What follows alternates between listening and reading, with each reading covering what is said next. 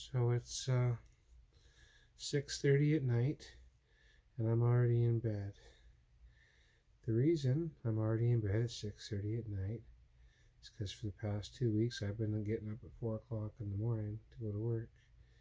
So I can be there for 6 a.m. to be done by 2:30 in the afternoon.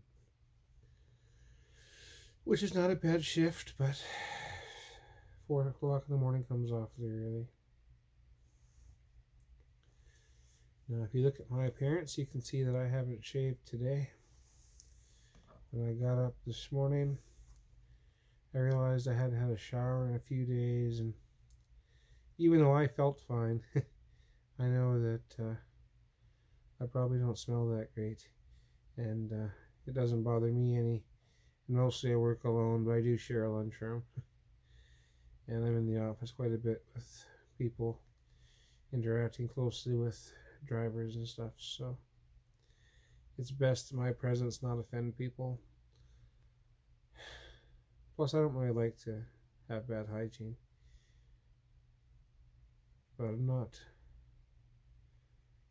I don't think about showering as much because I don't feel dirty. I don't feel gungy or gross usually at the end of my shift.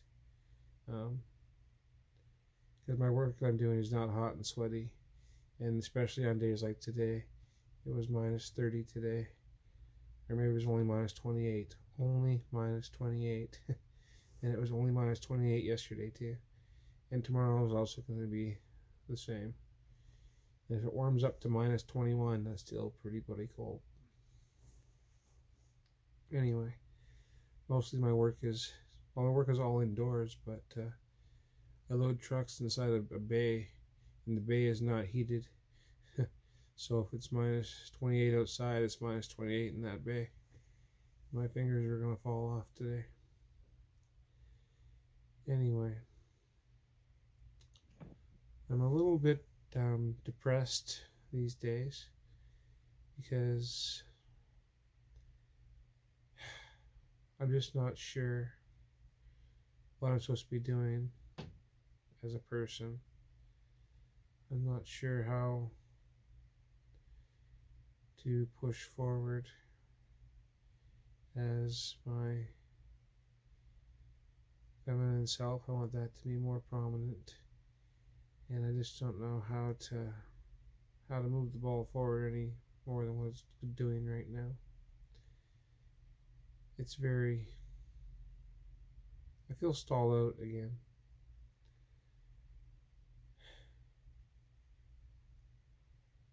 I'm not sure if I should be dating anyone, or if I am dating anyone, if I should try to date men or try to date women.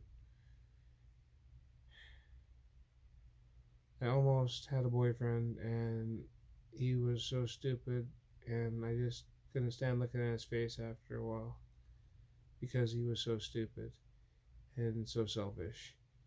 And it's like, all you have to do is put in this much effort,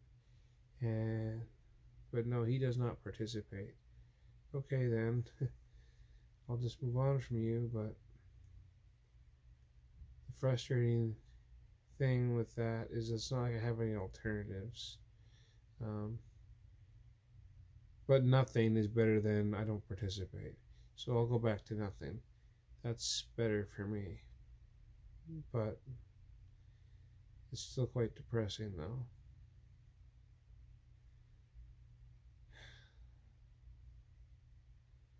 Still trying to process my anger and use it constructively, because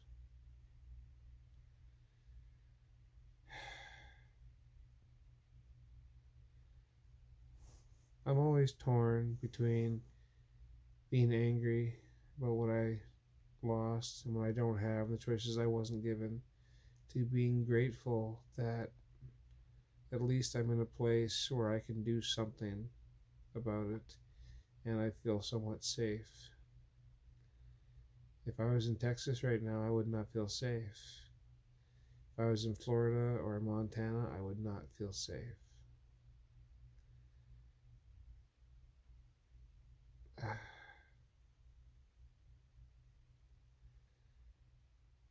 It is very frustrating Um, However, I'm thinking about I watched a program today called Sex Planet on Prime, and it's about this actress, and they are exploring their sexuality and their gender identity and the whole 9 yards. And they went through a very good presentation on how the different gender identities can work or not. And this is information I really could have used back in high school, in elementary school.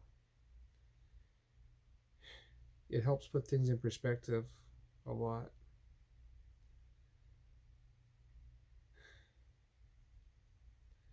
There's a town in Mexico where I forget the name of the town, but she said it on their special. And there's people there called Mushu, I think, which is non-binary people or people who present as either or both at the same time.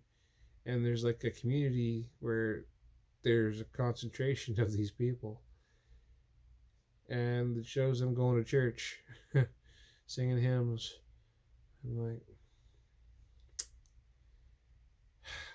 suddenly I want to move to Mexico. I hope we have more of those communities, and I hope that more of my kind show up. And there's actually quite a few in my town that I know who are stealth. You can't tell what they are one way or the other, what they were, unless they tell you. Which is wonderful for them. I'll never be one of them, it doesn't seem. Somebody who can go stealth. It's very frustrating.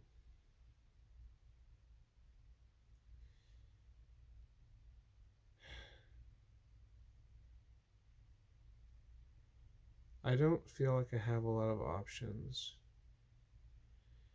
when it comes to employment, when it comes to dating, when it comes to where I'm going to go next with my life. I feel very, very limited.